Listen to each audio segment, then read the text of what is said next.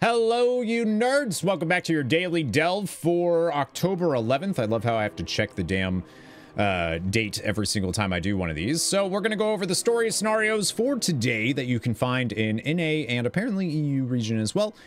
So we're going to start with the Isle of Dorn. As always, Kriegval's rest day is going to be Dagran's day out, which is super cute. Recommend doing it if you haven't done it yet. Fungal Folly is going to be Lost Miners, which is the most common one that you can find there. And Earthcrawl Mines is going to be the rarest one, which is Precious Ores. Precious Ores is the one today. I feel like that one was also up a couple of days ago, so if you haven't gotten that then, now's the time to get that done. For Ringing Deeps today, Dread Pit is not bountiful. It's going to be Lost Gems, and unfortunately, Waterworks is bountiful for, I believe, like the third day in a row here.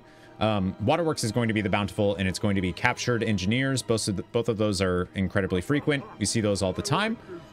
For HALLOWFALL today, we're going to have the Mycomancer Cavern, which is going to be Mushroom Morsel.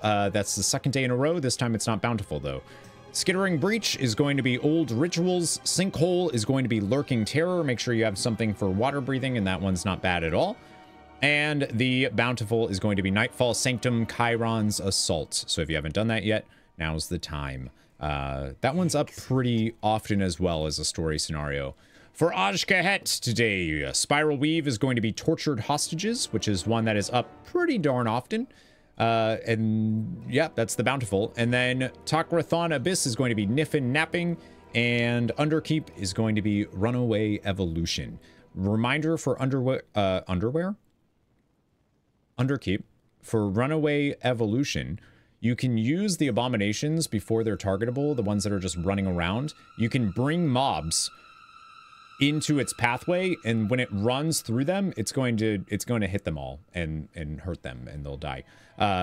Which actually is something that you can do in Earthcrawl Mines with Precious Ores as well. There's going to be this minecart that's coming on the track. You have to avoid it, but if you're able to position mobs so they're on the minecart track, the minecart's going to hit them, interrupt them, and also do a ton of damage. So you can use the minecart to help clear the delve for you. So that's worth doing. There you go. I know. And that is your delve for today. Okay, goodbye. Never give up, never surrender, get delving.